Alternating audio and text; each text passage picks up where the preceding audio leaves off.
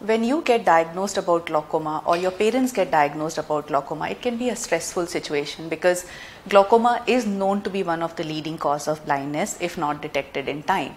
So I'm doing this glaucoma educational series to help you understand more about glaucoma, and let me start by reassuring you that glaucoma is not always a blinding disease. It's blinding if not detected in time. But if we detect it in time, and that's one of the major prevention of glaucoma, that is early detection, then you can enjoy a lifelong healthy vision. I have patients follow-ups for more than 2 decades now who are doing very well despite having glaucoma. So let's start on that optimistic note, and let me make you understand the types of glaucoma, the stages of glaucoma, because it's not just one entity. Glaucoma, and as in India, in Hindi, we recognize it as Kalamotia, is one of those silent diseases where people don't come to know about it. It has no symptoms except few types of glaucoma. So first and foremost, anybody who is above 40 years of age has to start getting a routine yearly eye checkup in which we always take eye pressures, and that's how we detect early glaucomas. Now there are certain people with risk factors who should themselves get themselves checked. For example, if you have family history of glaucoma and if you're above 40, start getting your eyes screened once a year, and that's a quick routine checkup in which you will be detected for any early glaucoma. If you've taken steroids for any reason, for any other disease, if you've taken long-term steroids, oral steroids or intramuscular steroids, or if you've been putting steroid eye drops for some other eye disease for very long, then you're at a risk, and yearly get your eye examined for eye pressure. If you have systemic diseases like diabetes, hypertension, thyroid, this could also put you at risk because the incidence of glaucoma is a little higher in these population. Also some eye diseases, like if you have high myopia, if you've been operated for retinal detachments and conditions, if you have recurrent infections of the eye like or inflammations like iritis, uveitis, they can also have secondary glaucomas. So bottom line is to detect it early. Now most people talk about eye pressures in glaucoma. Eye pressure is just one of the entity in glaucoma. There are other factors also when we look into it. To give you insight as to what happens, now suppose you are glaucoma suspect, you visited a clinic and somebody said you may have glaucoma, either looking at your eye pressures or looking at your optic nerve. What is the next step? Okay, so I'll just take you through the series of events which happen post this first diagnosis. Is that we take your eye pressures. One is the puff tonometry, which is a screening. You have an air puff coming into your eye, which is done by the optometrist. They screen your eye for normal eye pressures 10 to 21, but that's just a range. Again, there'll be some people who will have normal eye pressure but can still have normal tension glaucoma, and there'll be some people who have high pressure but not necessarily have glaucoma. They are in the category of ocular hypertension. So I'm giving you an idea so that you understand that there is a wide range when we talk about eye pressures also. So when you come in, the optometrist for anybody above 40 does that puff, air puff thing which takes your eye pressure. If you're within 10 to 21, you're relatively safe. And if the doctor suspects anything, then he will also do something called as applanation tonometry. We will actually, the instrument touches your cornea and takes the eye pressure. We take the central corneal thickness, the CCT, the corneal thickness of the eye, because the eye pressure is taken through the cornea. Some people are born with thick corneas, some have thin corneas, and this corneal thickness affects the eye pressure. It can either underestimate or overestimate it, so it's important to do your CCT also. Next step is to look at the angles of the eye. Now anatomically between the cornea and iris there is an angle from where the fluid of the eye is formed, and it's drained from that angle to create a perfect balance of eye pressure in the eye. Some people naturally have narrow or closed angle, so that comes into the category of closed angle, and that is seen by the doctor with a lens called gonioscopy. After we have seen your eye pressures and angles of the eye, we check on your optic nerve. The entry of the optic nerve is seen as a disc on the retina, and there is a cup size, the cup disc ratio, which defines at what stage, whether you have glaucoma, at what stage do you have. There can be a lot of masquerading things. There are other eye diseases or optic nerve diseases which look like glaucoma. Also, there could be some people who just have physiologically big cups. So you may, go to some clinician and he says, oh, you have big cup, let me run a series of tests through you. And that decides whether you're just born with big cups, especially myopes have physiologically large cups, or is it because of glaucoma that your retinal nerve fibers are thinned out and hence the cup of your optic nerve has become big. So we see that. Then after that is the more detailed investigation to decide what type of glaucoma you have, what stage of glaucoma.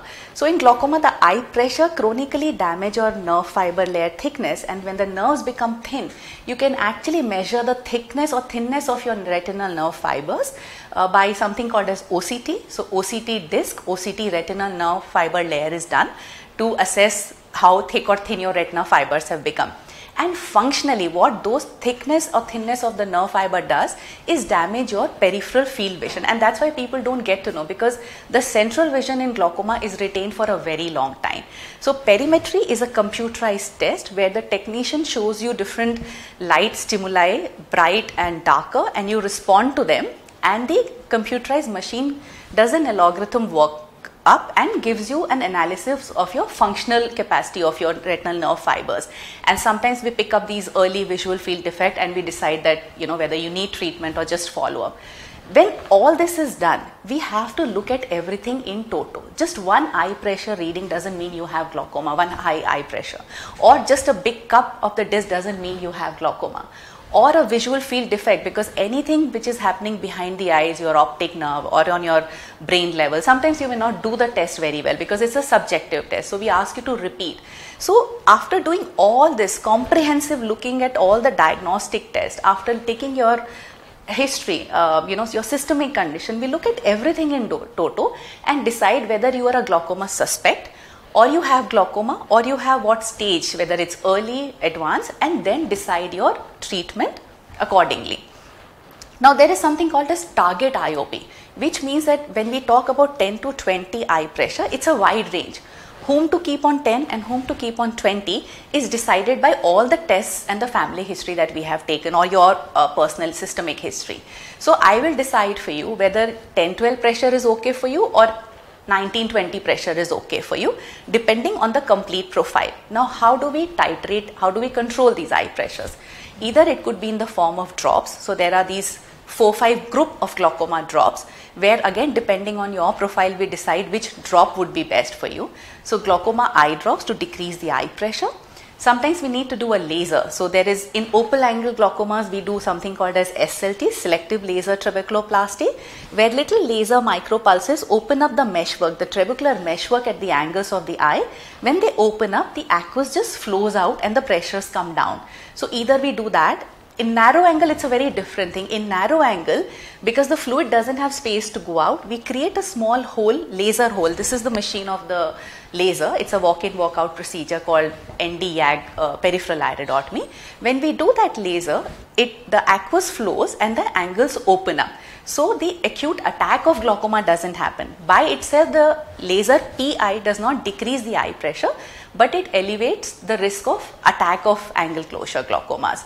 So either we do only drops or we do drops plus laser in advanced glaucomas. Suppose your eye pressures are not getting controlled by eye drops, then we have to go for filtering surgeries. Something like trabeculectomy with mitomycin. It's a little filtering track which we create on your eye. From the angles of the eye, the fluid goes into the spaces, conjunctiva and tenons, or the covering of the eye, and that's how the pressure keeps low. In patients where one trabeculectomy doesn't work, because sometimes there can be under or oval filtration depending on the natural tissue of the eye, how it gets fibrosed, whether the filtering tract remains patent or not. We may have to revise the bleb, the filtering bleb, or we may need to do a second procedure. In advanced glaucomas which are not controlled by filtering pressure also, we do tubes and shunts, something like a AGV, Ahmed glaucoma valve, where there is a tube into your anterior chamber which helps the fluid to egress out slowly and keep your pressure under control. Now there is a very difficult and something called as refractive glaucoma, which does not, refractory glaucoma, which does not respond to either medicine or filtering surgery or the valves, and there we do something called as transscleral diode laser, where the laser shots are given on the white portion of your eyeball. There's an area called ciliary body which produces the fluid of the eye.